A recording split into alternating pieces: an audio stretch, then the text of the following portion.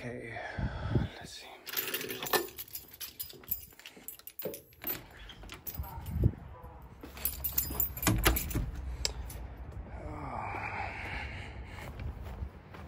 Oh geez, the wife is in the way. Oh, let me cool start this baby.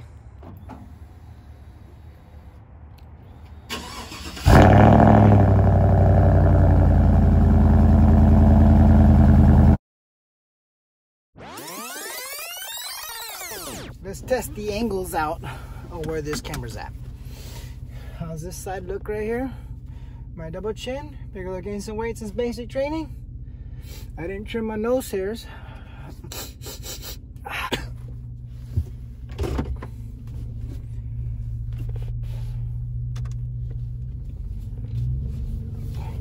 Alright, so the purpose of this video is to find out how much money you can really save by doing your own service on your motorcycle, and more specifically the oil change. Usually, the only motorcycle that I've ever serviced or used to service was my dirt bikes growing up when I used to race motorcycles and motocross and dirt bikes and two strokes.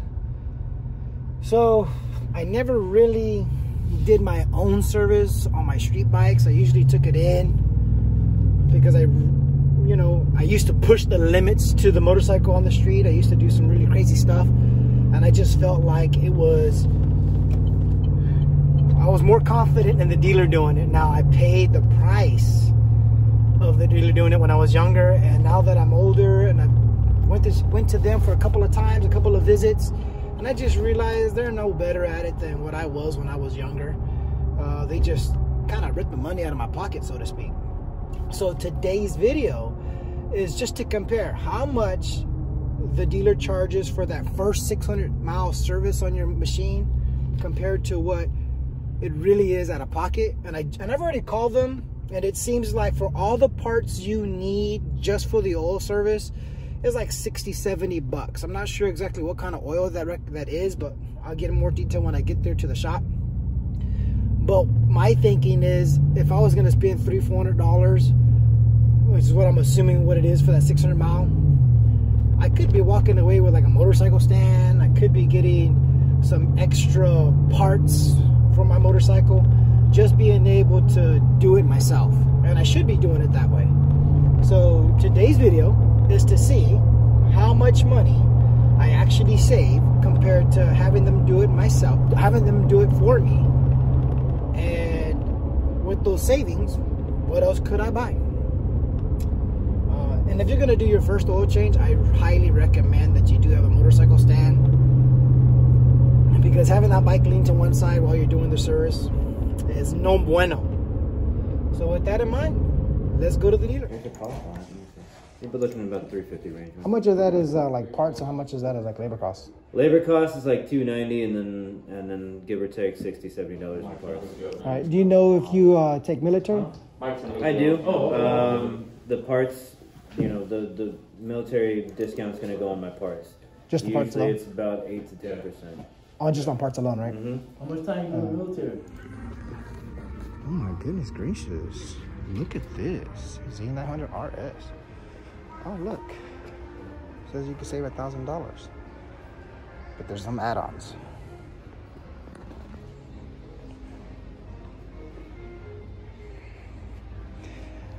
I used to be into nothing but super sports. And as you get older, you realize that they just uncomfortable.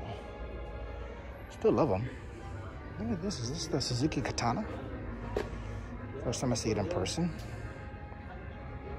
Honestly, not that bad. But this wide seat, if you don't have long legs, this takes a lot of your length away. Wide seats. What is this? I know what this is. This is money. This is people who have money. What is it? It says caramel or caramel.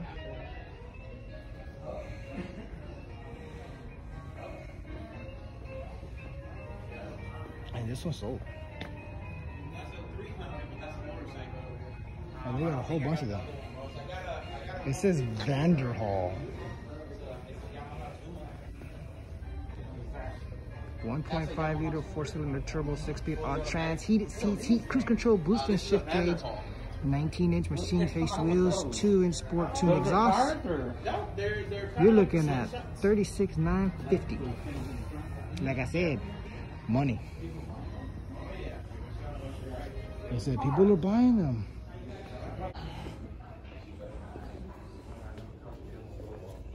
MT10.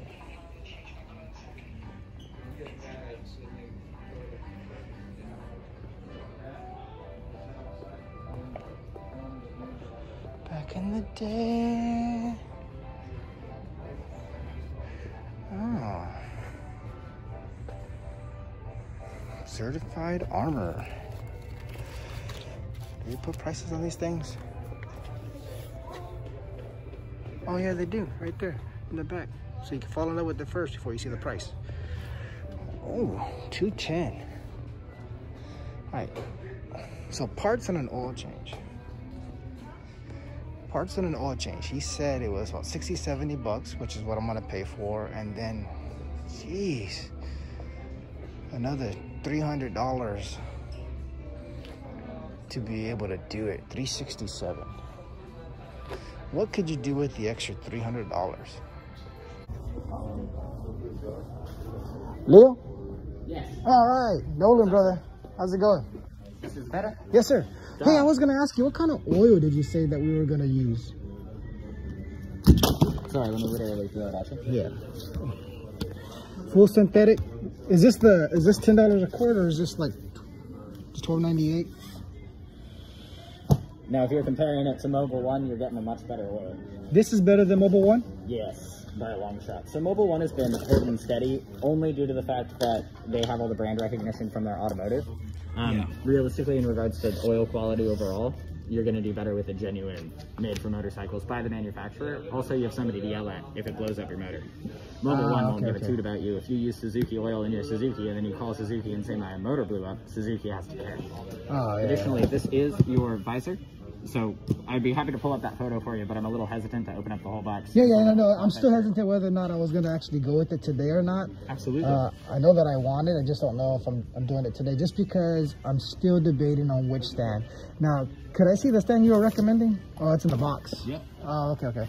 So you said there was the other one that you need the spools for that one, right? Correct. And this one you don't need. Correct. But I was looking online, and some of the Vortex were like 80 bucks. So I didn't know what the price difference on the ones that I was looking online. So I even called Cycle Gear. Yeah. And she had in stock trackside. in fact, this is not the stand I was hoping to show you, which explains a lot. T-minus 2 seconds. Yes. Components. So some research. I was first looking at a Pitbull, but he said that's like name brand recognition, so you're paying more for the name. And there's many other companies that do just as good. So this particular one's Vortex. So that's your guy. But I need spools, right? Yep. So once again, like I was looking online for these Vortex, and they're coming up at 84. Nice. Yeah, so So you're like Partzilla, Revzilla, those guys? probably so. Yeah. Would you be able to price match? No. I can do what I can to get close though, because it all depends on how much room I've got. If I can, they can yell at me later. Hey, if you can get really close and I can walk out with it today, even better. That way I don't have to wait for it. And with the holidays, shipping is like really bad. Yes. Absolutely. But you will Considering that I am gonna have to pick up some spools as well. Yeah. Let me know what you can do, Leo. Absolutely. Let me verify which spools you need. GSX-S 2014. 2020 GSX-S 750, yeah? Yeah, that threw me off a little bit. No, you're all right. I was like asking my birthday. I had to think for a moment. So Suzuki oil, huh? Full synthetic. 5,000 miles? I always recommend 3. Three or a year, right? Or Right. 3 and 6 months. Whichever comes first. 3 or 6 months, or 3 in a year. 3,000 or a year. All right. Whichever comes first. Yeah, it's gonna be a year for me. I don't ride that often. Gotcha. It's one of those things where I just love having a motorcycle, but I don't get to ride as much as I want. I understand that. Alright, I figured the rest is shipping. Alright, how are we feeling about the visor? Do you have a phone mount? Yeah. in stock? Yeah. I'm probably gonna go with that instead for now. Smart. Do you think without the visor it would blow my phone off though? No. And I'll show you exactly why. With that in mind, the reason I recommend the RAM mount so heavily and heartily is due to the fact that it works. So, it's a one-hand operation, super easy with gloves, nothing fancy. Slap your phone in there. With the case on. Oh yeah, you can do whatever. Nice. If your bike is shaking that hard, you have a whole nother problem. Additionally, if you're concerned at all, this Rubber Baby buggy bumper is exactly for that purpose. Wrap that puppy around each corner. Perfect, man. Not going anywhere. Sounds great. So, RAM mount for the win. I actually have a $1,200 customer review for a cheaper phone mount that they had purchased. It's the entire back of a Google phone. Okay. Like a $1,200 Google phone. It's ridiculous. All right. So, the way to go. All right. How much is that? 60. 60. Now, my number one recommendation to you is when you get home, put just a smidge of super glue in there, slap them right back. The number one complaint that I have about these is the bootsies like to run away. All right. I've never had it happen on mine, but when you hear reviews, you let people know. So just a smidgen of super glue back there, shove them right back on, and they're never going to come off. All right, perfect. I'm going to go in with that instead of the visor for today. Yeah, and I'll just come back later for the visor. No worries. And I actually have 2 of those visors in stock, so let me know if you need them. I'll probably be back quicker than I think I will, but...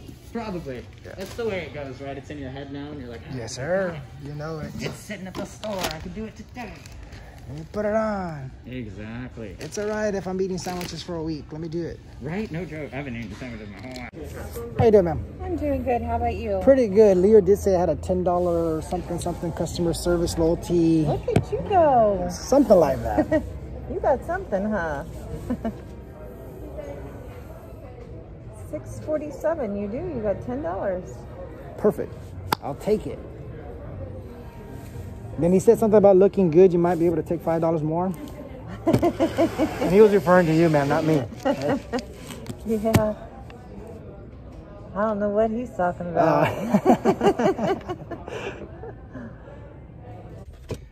All right, so let's recap. So walking in, if you're trying to do your first 600-mile oil change on your motorcycle, it's about $67 in parts and roughly about $290 in labor costs. That's $290 in labor costs. Even if you try to get like a military discount, you only get military discount on your parts. You're not going to be able to get it on the labor itself. So let's take a look at the final receipt and see what I paid for and what I've saved and what I might have actually picked up extra because I'm doing it myself. All right, so here's my receipt. Starting from the top, I got a Vortex rear stand for about $99.98 before tax. He did have it listed at $120. I mentioned to him that I found them online for about $84. I'm a little impatient, so I opted to actually pick up what he had in stock for $99. So I did save 20 bucks compared to his original price, but I did overpay considering that I didn't get it online. But with that said, right now during the holidays, anything that you order online, it's going to take weeks to get, and I'm just not going to wait that long. The filter itself was $14.98. The quarts of oil were $12.98, and I'm getting full synthetic from Suzuki. It is the recommended OEM, I believe, and I needed about 4 of those, so it came out to $51.92. The gasket, $1.98. Because I opted for a Vortex rear stand, this particular stand, you need to have spools. So I got the OEM Suzuki spools for $17.95. And with that, I actually picked up the RAM X-Grip phone mount. That way I can record while I'm riding or be able to use it when I have GPS or whatnot, and I keep my phone in my pocket for $59.98.